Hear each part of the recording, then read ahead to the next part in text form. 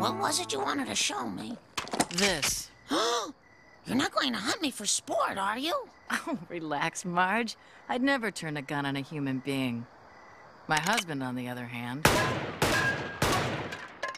Come on, you try it. No, I couldn't. Yeah, just breathe slowly and squeeze the... I hit it! My cans! My precious antique cans! Oh, look what you've done to them. Marge Simpson was charged with a violation of Penal Code Section 618A, wanton destruction of precious antique cans. She was ordered to pay 50 cents to replace the cans and $2,000 in punitive damages and mental anguish.